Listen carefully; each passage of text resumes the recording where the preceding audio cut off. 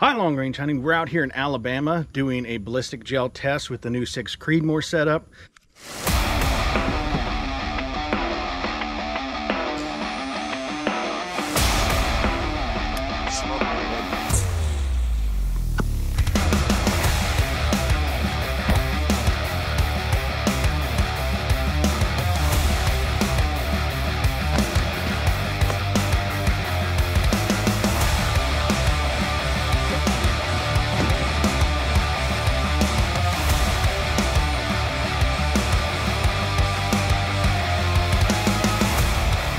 Running 108 grain ELD match, and we're doing a elk shoulder in ballistics gel.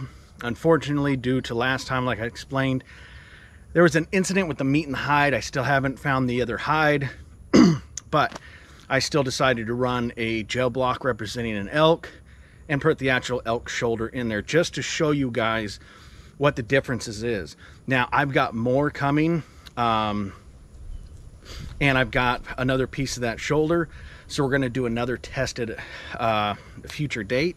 We're going to bring the velocity down and show you the differences between the performance on a high velocity and low velocity.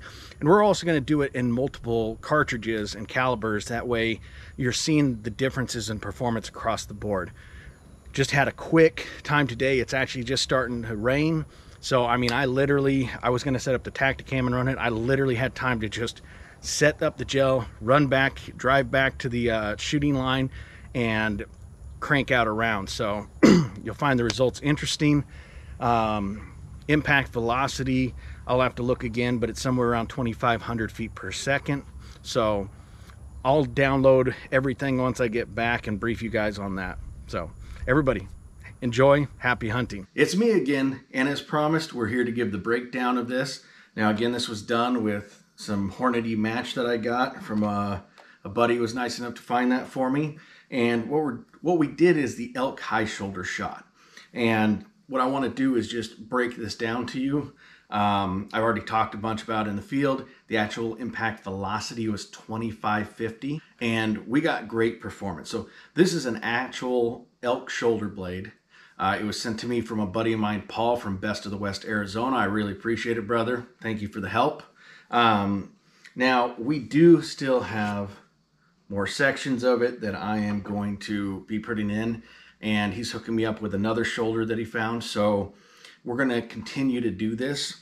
Now, jumping straight into it, I'm going to let you watch the slow motion real quick and see that, and then we'll talk about the permanent wound cavity.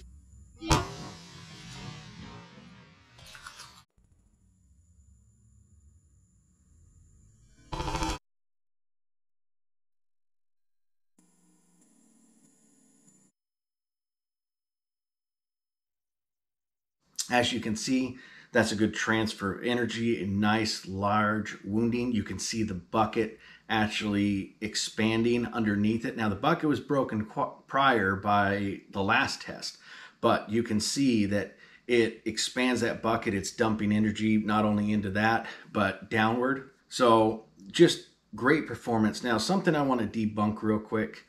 This is a higher velocity shot. It's with a 6 Creedmoor.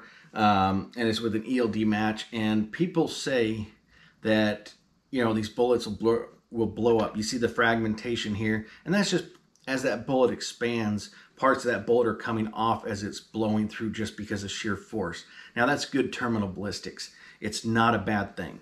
Now the bullet itself,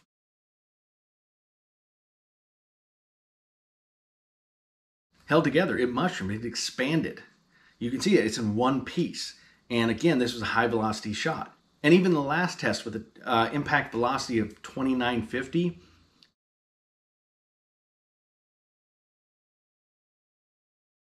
same result, a nice expanded bullet. So people tend to see pieces and think that it blew up.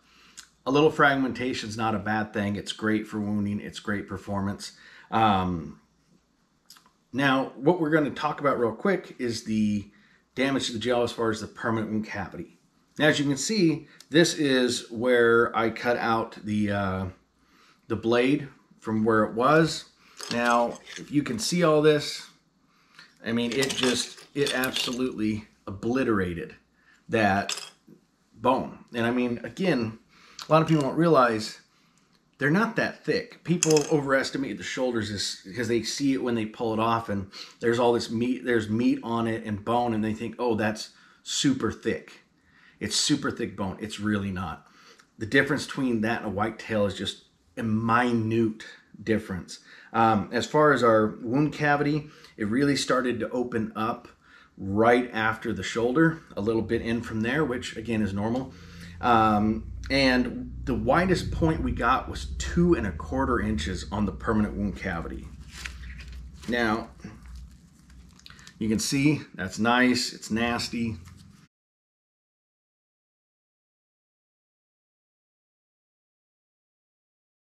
Great permanent wound cavity from that. And again, this isn't some giant magnum, this is a 108 grain bullet.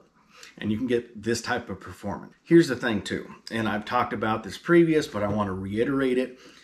These results are what you would see if you're going through straight tissue. So if this was an elk's neck and it's just hide and then just meat and everything, this is the type of stuff you're going to see.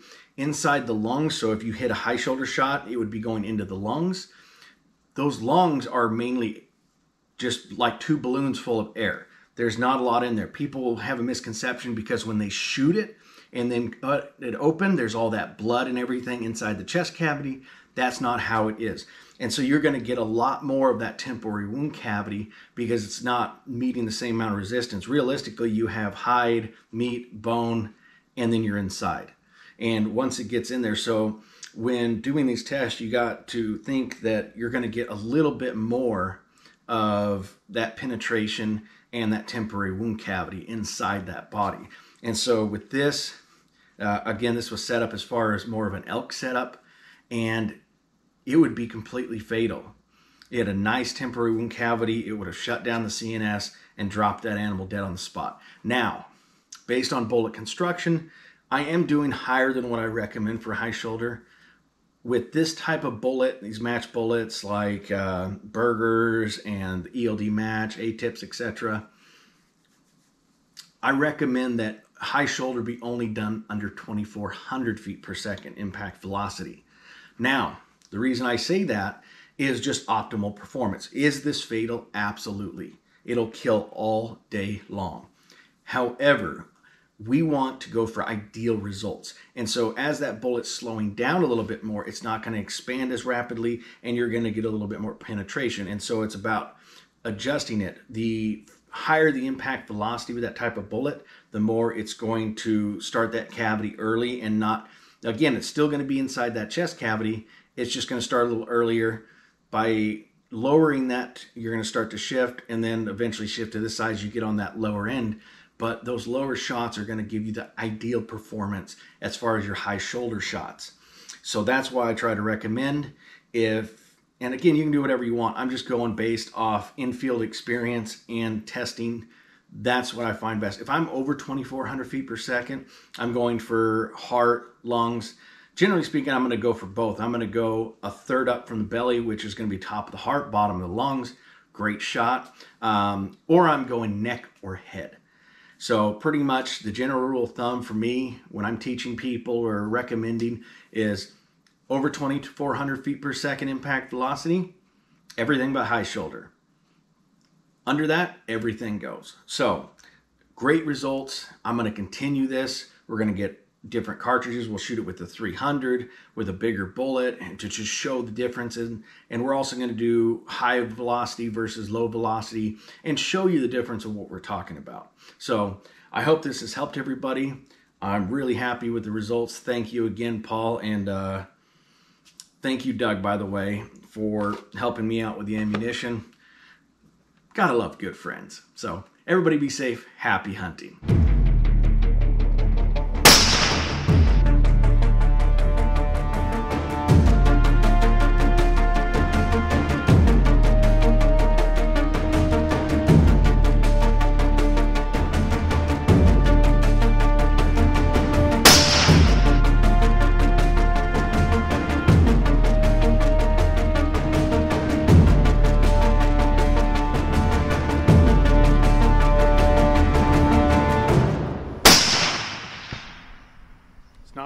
people. Hope you enjoyed this video. Make sure to hit that like button, hit that subscribe button, and turn on notification bell so you won't miss out on any future video. And happy hunting.